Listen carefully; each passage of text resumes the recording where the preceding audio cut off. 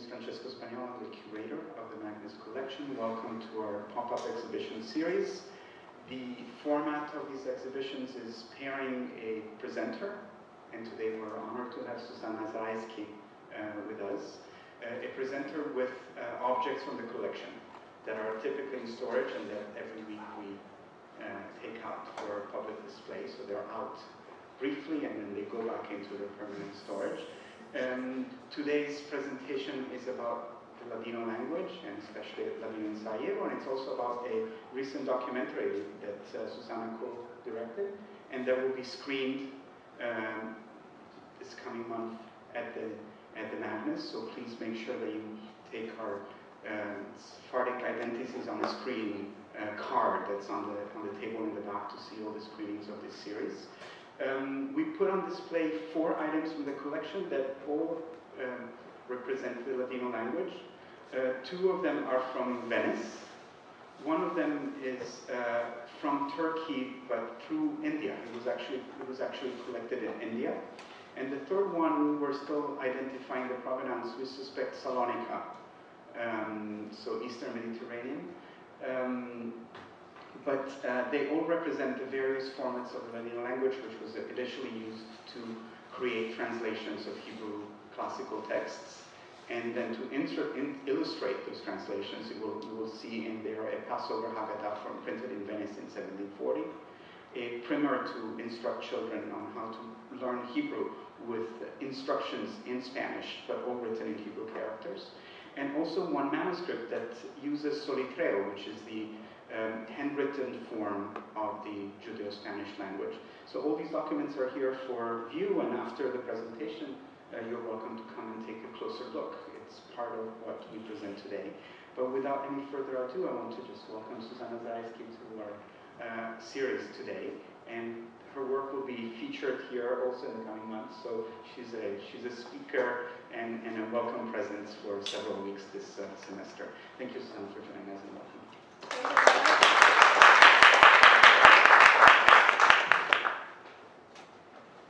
All right, so I am just going to get this. All right. So I feel compelled, especially since Francesco is from Italy, to explain to you that there are actually 2 Ladino languages. There's a little bit of confusion.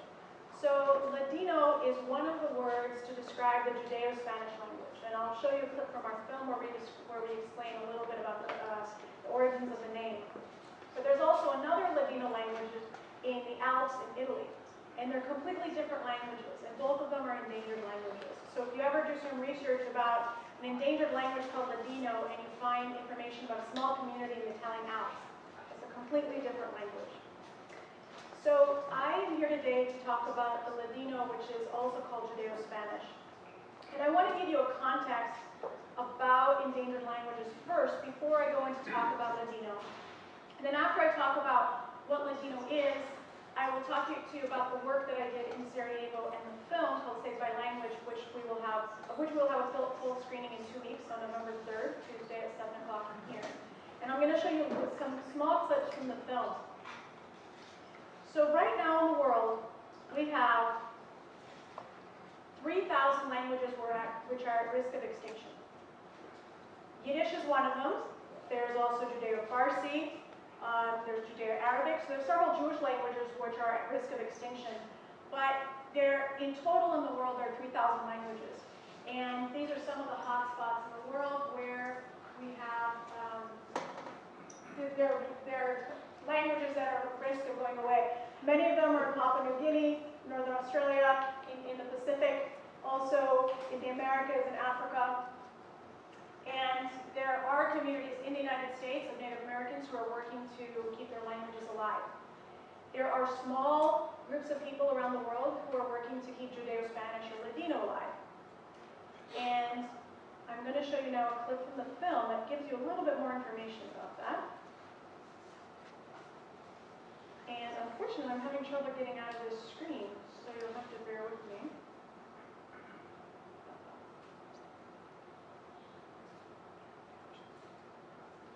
I might need your help. This one? Ah.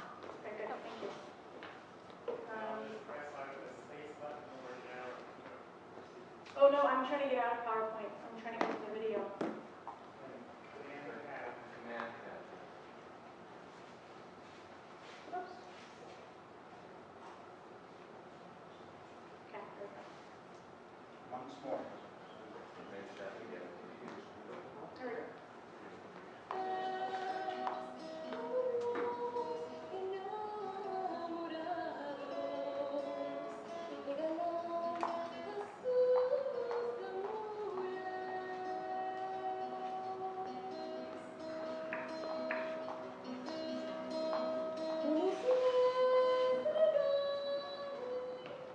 Which language is that?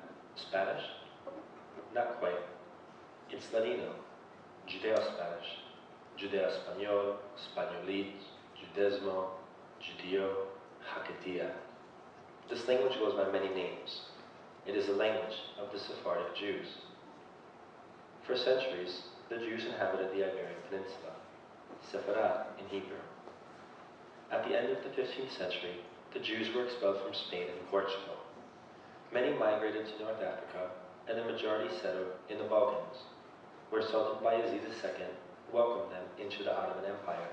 These Jews, Sephardic Jews, spoke Judeo-Spanish, a language that developed greatly in the diaspora with linguistic influences from many surrounding cities and their local languages. One such city was that of Sarajevo, the capital of Bosnia-Herzegovina.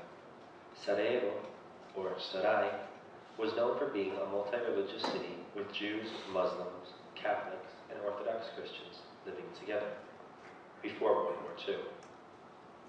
Prior to the war, the Jewish population played an impressive role in both government and the workforce. However, over 80% of the estimated 12,000 members of the Jewish community of Sarajevo perished in a few short years, all starting in April 1941. Only a small portion of the community survived by the end of the war in 1945. What would become of the Sephardim and their language? Save My Language tells the story of Moris Albahari, a Sephardic Jew born in Sarajevo in 1930, who spoke Judeo-Spanish, Ladino, his mother tongue, to survive the Holocaust. UNESCO classifies Ladino as a highly endangered language. Every 14 days, a language disappears from the world. 50% of the world's languages will be extinct by the year 2100. We are facing a dramatic crisis of linguistic, cultural, psychological, and scientific losses when languages vanish. This is a story about how a language saved a young Bosnian boy's life during the Holocaust, and how it continues to be a part of his Sephardic culture and identity.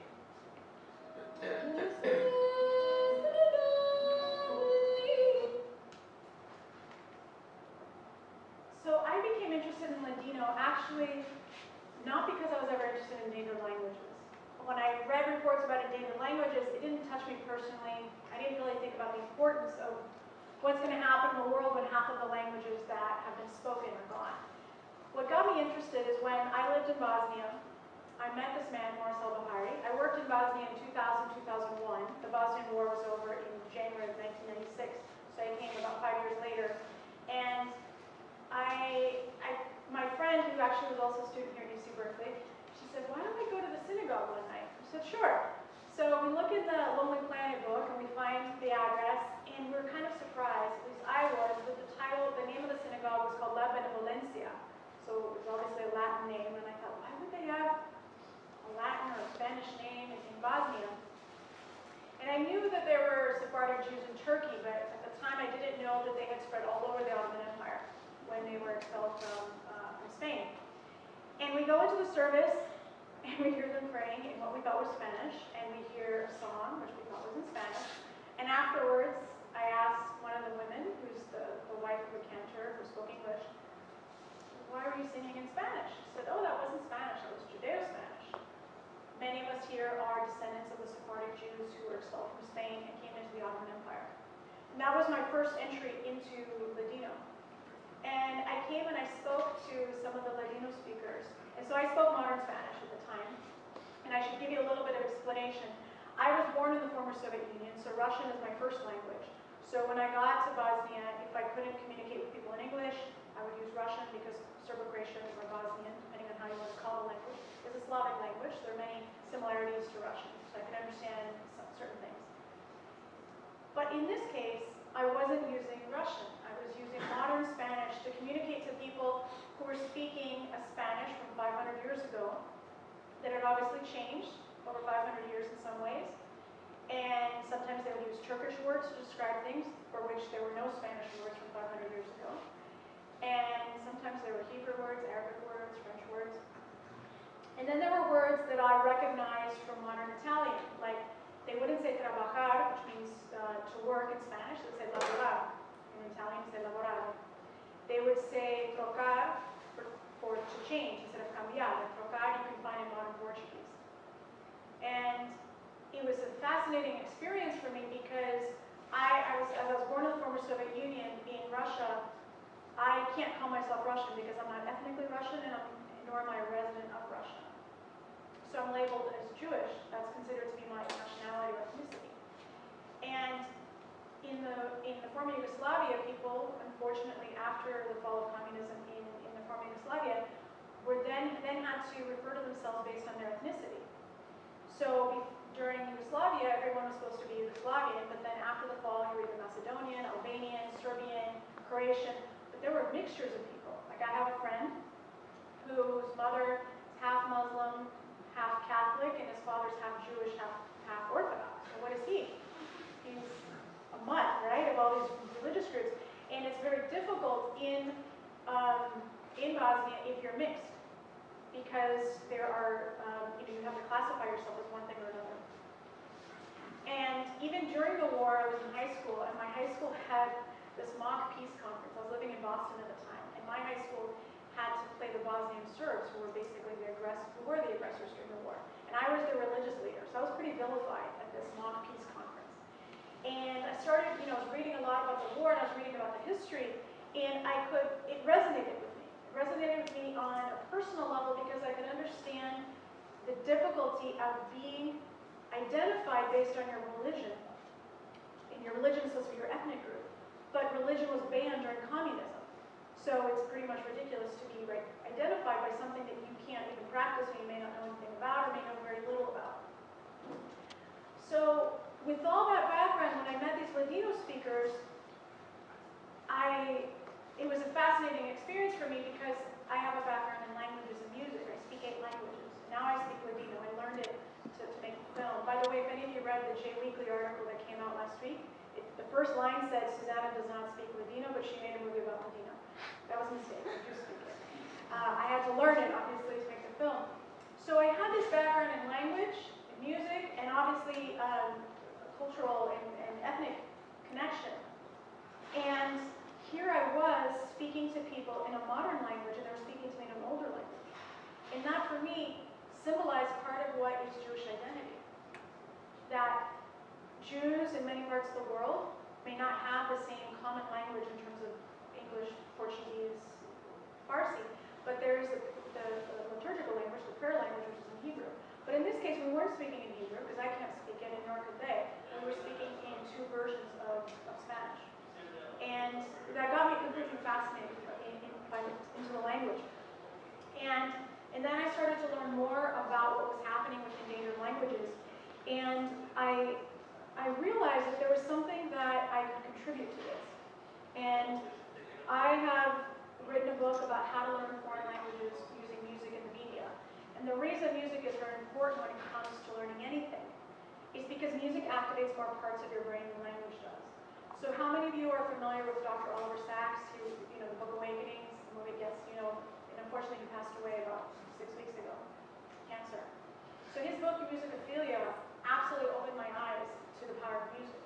And that book inspired me to write my own book, Languages Music, about learning languages through music and TV and radio. And the book was actually dedicated to Dr. Sacks.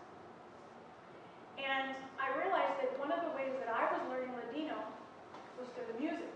And right now, unfortunately, the 2 main Ladino textbooks that were written are out of print. If you try to buy them on Amazon, they're exorbitantly expensive. You could spend that money and go to Turkey and live with the Sephardic community for like 2 months, and it would be cheaper than buying the book. I happen to have a copy of the book because I bought it on Amazon 3 years ago, not knowing that I can make a fortune right now selling it, but I'm not going to do that because I want my book.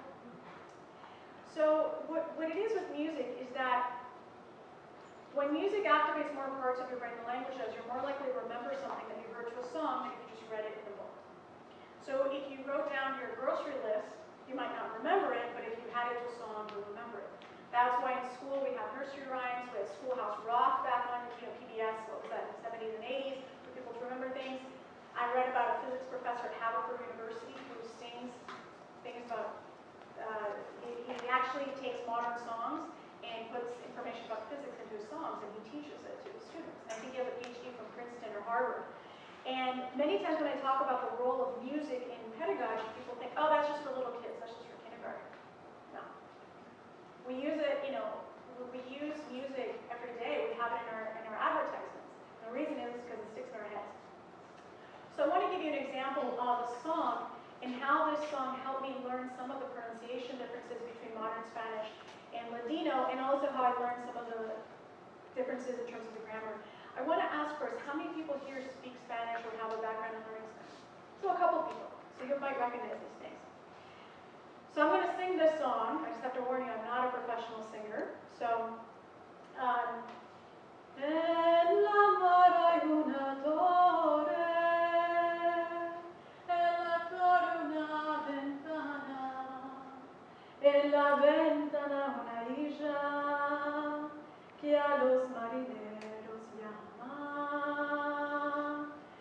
Si la mar era de leche y los barquitos de canela, yo me mancharía entera por salvarla mi bandera.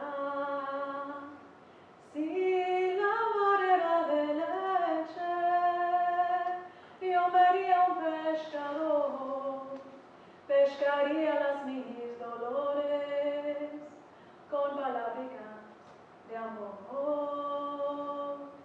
Dame tu mano, paloma, para subir a tu nido, maldicha que duerme sola, vengo a dormir contigo.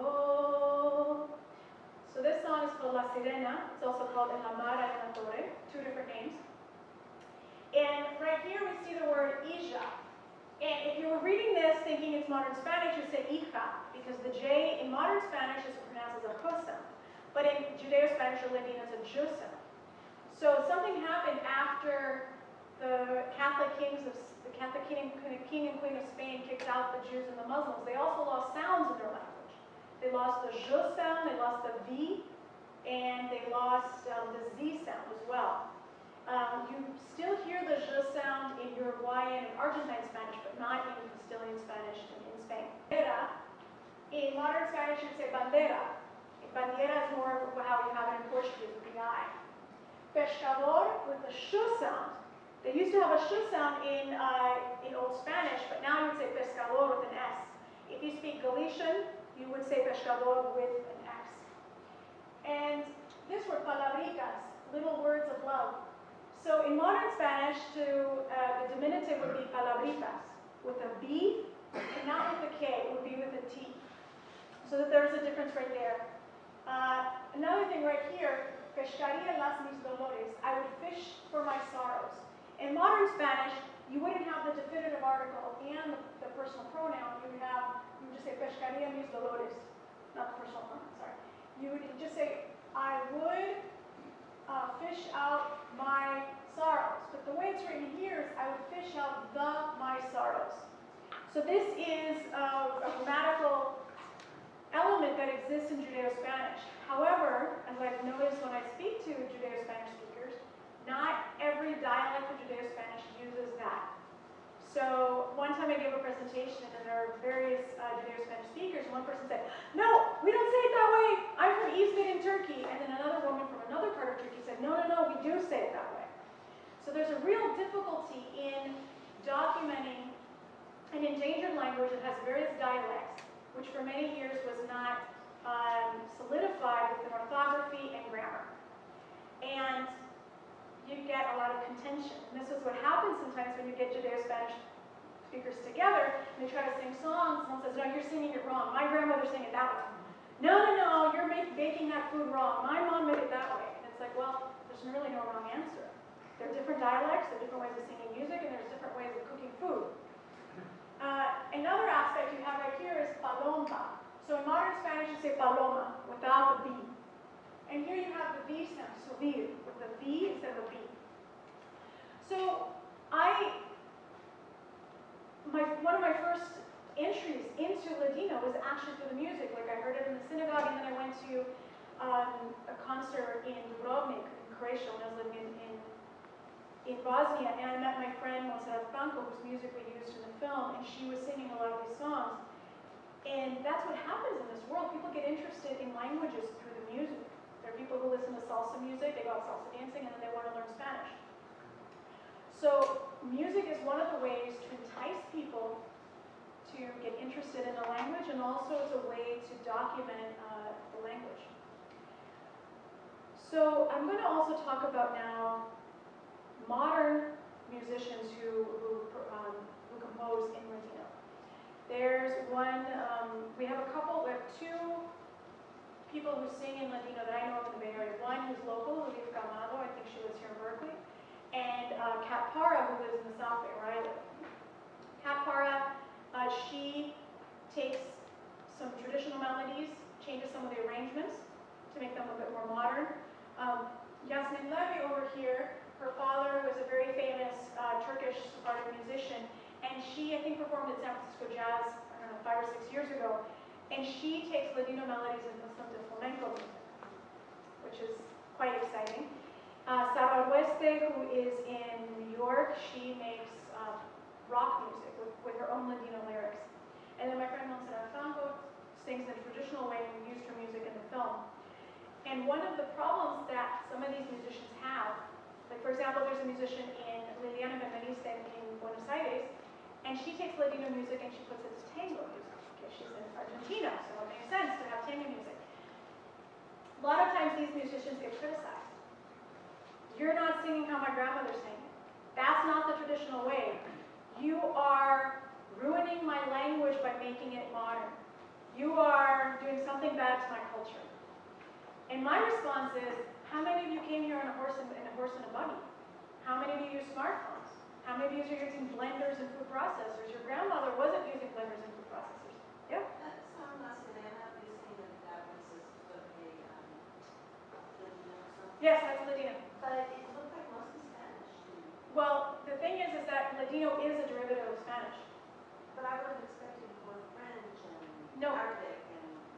So the thing is that it depends on where you are, and these are traditional songs that are sung in different places. And some of these songs might date back to when the Jews were kicked out of Spain in the 15th century. So you're not going to get the French, you're not going to get the Turkish, and you're not going to get some of the other languages which are regional. So you would have to look for a regional song, let's say from Greece maybe, to get some of these variations of language. Yeah, but that's a good point. People have asked me that before.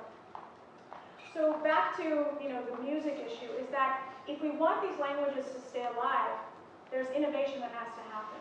And other language groups, like Native American groups, other indigenous groups around the world, also have an issue with the younger people who are creating hip-hop music, rap music, or modern music in the language, and the elders are against it. But not everyone wants to sing the way their grandmother did. Like, I love the music of Cole Porter and Glenn Miller, but not many people my age do. And we're not in a zero-sum world that says, just because you're listening to Ladino and flamenco style, you can't listen to it the traditional way. We have room for variety. So I want to go back to the film. Control tab, right? Command tab. Right? There we go. I want to show you a clip of... It's not showing up. Let's see. Is this frustrating? Sorry, I want to show you a clip. Here we go.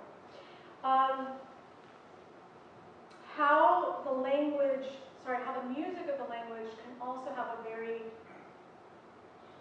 sad impact on people. So I'm going to show you a small scene from the film where the 4 remaining speakers of Ladino in Sarajevo talk about the role, talk about how they feel when they hear these cantigas, it's the word for songs or canciones, in Ladino. Because for them, it's not how it is for me, it's a pedagogical tool. For them, it reminds them of what Sephardic life was in Bosnia before World War II. And it reminds them of how their language is being lost. Let's see.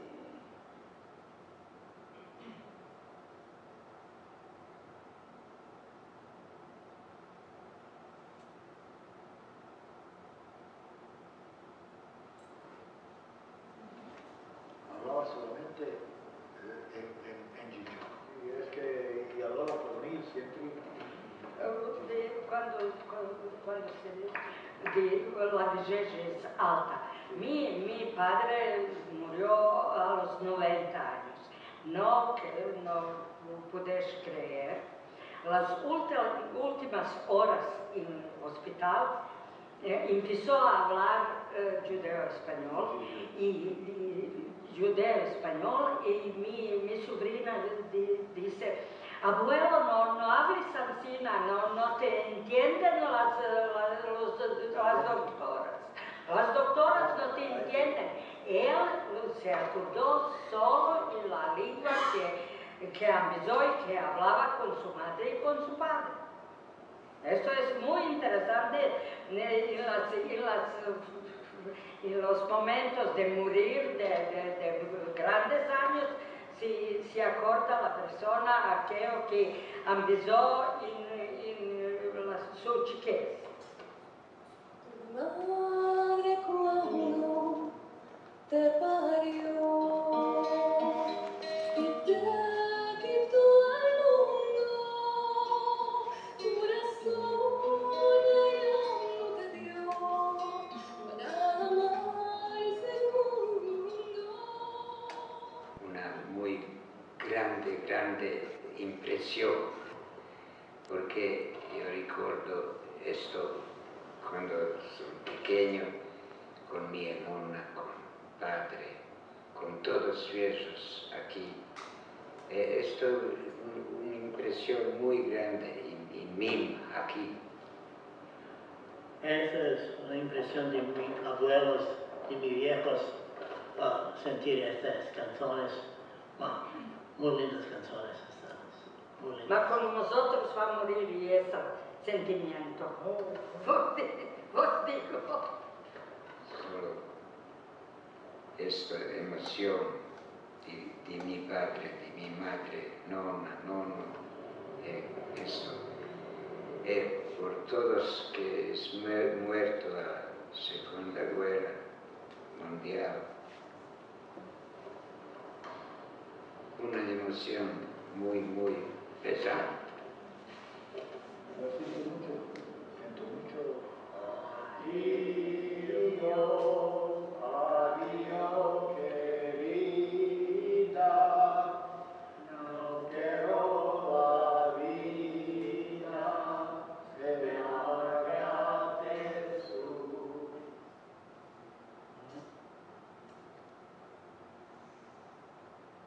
So I know I just have a few minutes left, is that right? Okay, so there was something another clip I want to show you. But first I want to talk a little bit about Moris' story. So Moris, when I met him, he's the one over here. Over here, he's the main character in the story. This is a true story, and he told me one day casually over lunch, "Oh yeah, by the way, Ladino really helped me survive during the war." Quite shocked. And he told me that when his family was put on a train car in 1941 to go to the concentration camps, he met up with, somehow he recognized his former music teacher, who was at that point in the Croatian Special Army. His music teacher wanted to save Moris, and his music teacher was going against his job. His job was to send the Jews to the death camps, but he recognized this boy from his music class. And he gave Moris a stick, and he said, "Take this stick and give it to your father and make a hole in the train car on the floor and escape in the night, and I will help you. At the next station, I'm going to help you escape." So that's what Moris did. He took the stick, gave it to his dad, and his father made a hole, and his father said, go and run. And he was 11 years old. And this was a night in November, and I've lived in former Yugoslavia. In November, it can be very cold, especially at night. And I couldn't imagine being an 11-year-old just running out of the train by myself. And Moris ran out, met the music teacher, and the music teacher said, go to that truck over there, there's an Italian colonel, and the Italian colonel will help you escape from here. So the only way for him to communicate with the Italian colonel was through Ladino, because the Italian colonel didn't speak Serbo-Croatian, did not speak German, for sure did not speak Hebrew. And the only way that Moris could figure out at the age of 11 to communicate with this guy was in a Latin language, in Ladino. So that was the first time that it saved his life. And that Italian soldier told him later on, you need to change your name, because you're not going to survive with a name like Moris Albahari, because your surname is obviously not Christian, so it's either Jewish or it could be Muslim, but the Muslims in the former Yugoslavia would be like Albaharovic or something like that. They would have a Slavic ending to the name. So he changed his name to Milan Adamovic, which was the name of one of his classmates who was Serb Orthodox.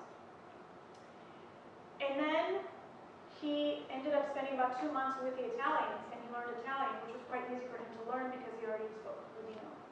The other three that we see here, Ladino also helped them in the war. They were sent to Italian-controlled camps on the island of Rab off the coast of Croatia. And so Ladino speakers had a much easier time communicating with the Italian soldiers because they had this common Latin language, whereas the Ashkenazi Jews most likely didn't speak Italian, and they didn't have that facility. And if you read stories about Sephardic Jews who went to the concentration camps, they were usually at a disadvantage because they didn't speak Yiddish. Yiddish speakers could at least understand the German that was spoken by the Nazis. So this was a very unique situation where Ladino helped these Jews. And Arabears keeps wanting me to go on the internet, but I wanted to talk to you guys about the film. So I'm going to show you one more clip about another instance where Ladino helped Moris survive in the war. And obviously, if you want to see the whole film, you need to come back in 2 weeks. So, very quickly.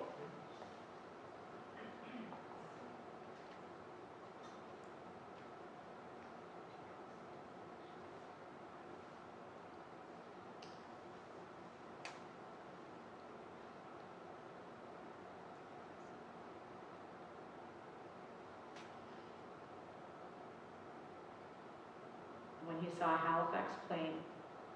Live like wolf in mountain, and visit villages, give me for eating, everything, etc. Terrible time, terrible. I be alone, only in villages, war various partisans. If come Italian soldier or German soldier and Croatian soldier, I go in mountain, and 1 week, 2 weeks, alone, without nothing, eating grass, eating fruits, and that's terrible time. And I have only one monocle, and every morning when I wake up, I see villages. Where is partisan, I go in partisan radio. If it's German, I stay at home in mountain, alone. Moris told the villagers that he was an orphan called Milan Adamovic. While hiding in the mountains, Moris joined the partisans, the anti-Nazi grassroots movement led by General Josip Broz Tito. In 1944, Moris was 14 years old. He was in a field wearing his partisan uniform when he saw a Halifax plane with American and British pilots shot down. 5 men jumping with parachute and come in field where I was. And I see Americans, I go, and when see me, they glance, who are you? And I speak, sprechen Sie Deutsch, everyone don't speak. Parlate italiano? No. Hablas en español? Carinco, Clincho. Dice, yo hablo español. who mi dice, tu say, I have kept with red star, you know. You are partisan, not partisan, I am with partisan. Can you tell me where is commandant, partisan commandant? Yes, I know. I didn't speak English. I used Ladino to speak the Hispanic pilots in their groups, David Garino. That was my only way to communicate. Ladino saved my life in war. ¿Cómo hablas en español? Hablo porque yo soy sefardín. Lo que es esto sefardín? No sabes nada. Lo que es esto sefardín? Esto es una parte di hebreos dopo la Inquisizione che scappata in Turchia ho parlato questo da mia storia. Non sabes nada, that was young people don't study about that's nothing. I find it funny that Moris, as a 14-year-old, decided to give a history lesson to these pilots who probably really didn't care about Sephardic history. They just wanted to stay alive. But that's kind of his sense of humor. So I think now I can take any questions, and I have copies of the DVD for sale if you want to buy it. I'll be out in the lobby afterwards. So if you have any questions, please raise your hands. Yes? Did any of the 4 adults have children, and if so, did they migrate outside of Sarajevo? Yes, all of them have children, and I think all of them live outside of Sarajevo, and none of them can speak Ladino. After World War II, and that's actually discussed in the film, the Sephardic Jews who came back did not want to be promoting their language. They wanted to be as Yugoslav as possible. So Moris, by the way, he would go by Boris, who would just change the name to Boris, which is a Slavic name, whereas Moris is not a Slavic name. So David Kami, he was the one that was on the left. His 2 kids live in Israel. Jakob Finzi, I think his son lives in San Francisco. And Erna, I think her kids, they go between Spain and in Bosnia. And Moris' son lives in Croatia. Yes? So to what extent do you think the Sephardic influenced the Ladino music? I'm surprised you know about Sevdalinka. That's impressive. Actually, we have Sevdalinka music in the film. My friend Damir Mamovic is... So Sevdalinka is a traditional form of Bosnian music, and it actually has Sephardic roots as well as Turkish roots. But I would have to ask Damir to give you that information because I'm not a Bosnian musicologist, but I'm very impressed that you know of that music. Any more questions? Yes? What defines the very endangered language? I'm sorry? You had said that the UN defines this as a very endangered language. What defines it as a very endangered language as opposed to endangered? That's a good question. So a very endangered language has a very small amount of speakers, and there are no young people who speak it.